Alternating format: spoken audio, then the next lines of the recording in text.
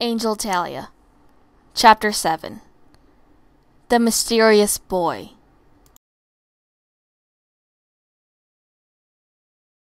A couple of hours ago, after rescuing Sarah, I got a message from an unknown sender. They wanted me to meet them on the rooftop, alone. This is weird. I should be suspicious about the sender. I mean, it could be a trap, a trick to try to catch me off guard. Do they know my secret? The fact that I'm not just human? My hands are a bit shaky, my heart is racing, my pulse is rushing. I feel like my head could explode.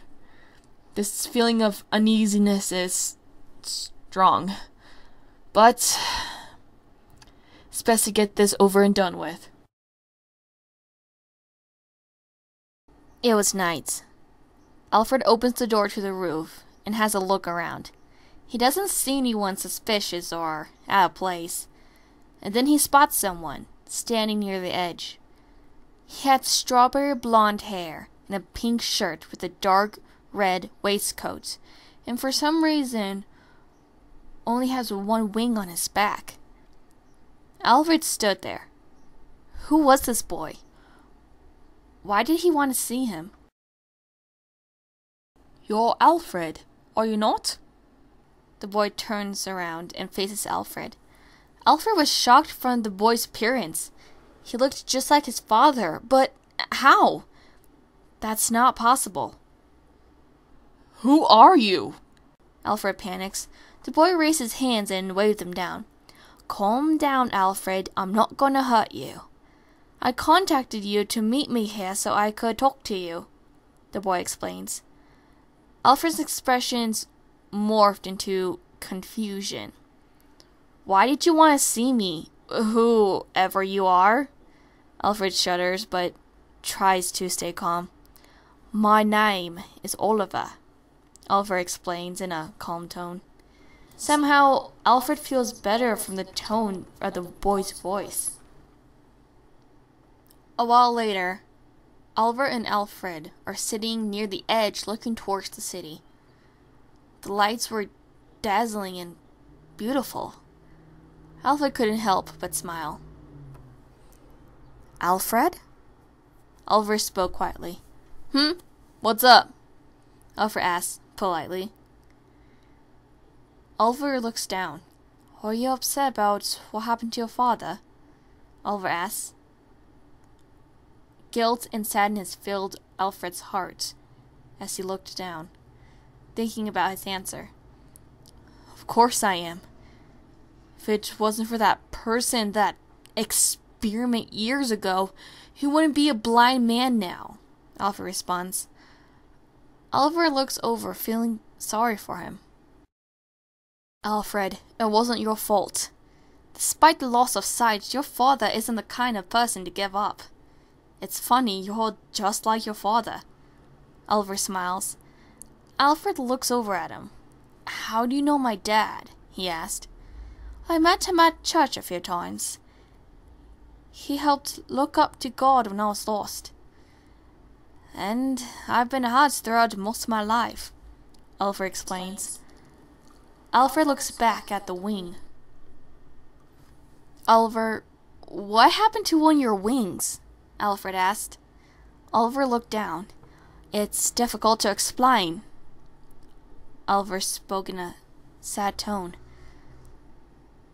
Alfred pats him on the back, carefully. "It's alright, dude. I understand how you feel." Alfred confronts him. Oliver looks up. "My flying isn't as good. I can only fly a certain distance, and if I flew for too long, I would lose the lift and fall." Alfred couldn't imagine how that would feel, only having one wing and not be able to fly properly. "Why did you come here?" Alfred asked. "You said it was to talk, but there's another reason, isn't there?" Oliver nods. "I was running away from horrible people. They wanted me to die, so I was making a run for it." Alfred's eyes widen. "Someone wanted to kill this guy? That's terrible! Were they the ones that may have taken his wing? I have to protect him.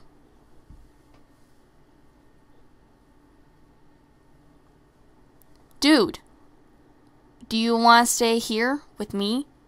Alfred offers. Alfred looks up, confused, then responds, You want me to stay? Alfred nodded.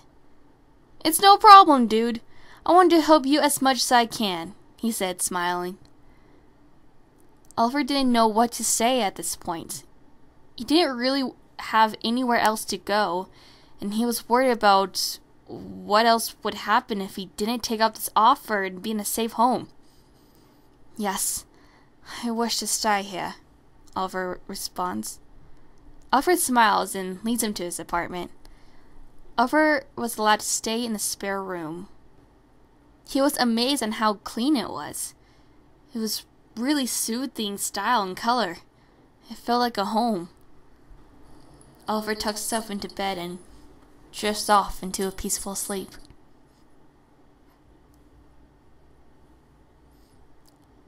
Father! A young Alfred calls out, running to Arthur, who was drinking tea at the correct time. Alfred, what's wrong? Alfred had tears in his eyes, showing Arthur a small, deep gash on the palm of his hand. Arthur's expression turned to worry. Oh, Alfred, you've hurt yourself. Arthur spoke softly. He holds one of his hands over the gash. Now keep still, he demands politely, allowing the power of healing to do its work. After a few seconds, the gash was gone. Alfred was amazed. Wow, that's amazing, Father! How did you do that? Arthur chuckled. Oh, Alfred, a magician never reveals his secrets. Alfred frowns, but he knows that his father was just teasing him with that. Father? Alfred speaks. Yes, Alfred? Arthur responds. What should I be when I grow up? The child asked.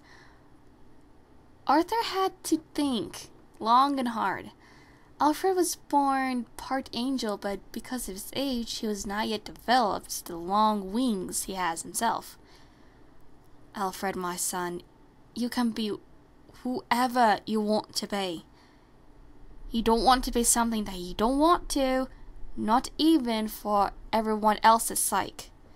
You should always believe in yourself, and thus everyone will believe in you, no matter what you are. Arthur answers, in reassurance. Alfred nods. Okay, thank you, Father. He smiles, and both Arthur and Alfred walked back home. Alfred sat up on his bed. Everyone will believe in me no matter what I am, huh? Alfred whispers to himself, looking down. But not everyone will believe in a half-human angel. He looks over at the picture on the wall, a small reminder of what his family life was. A faded memory he wanted back.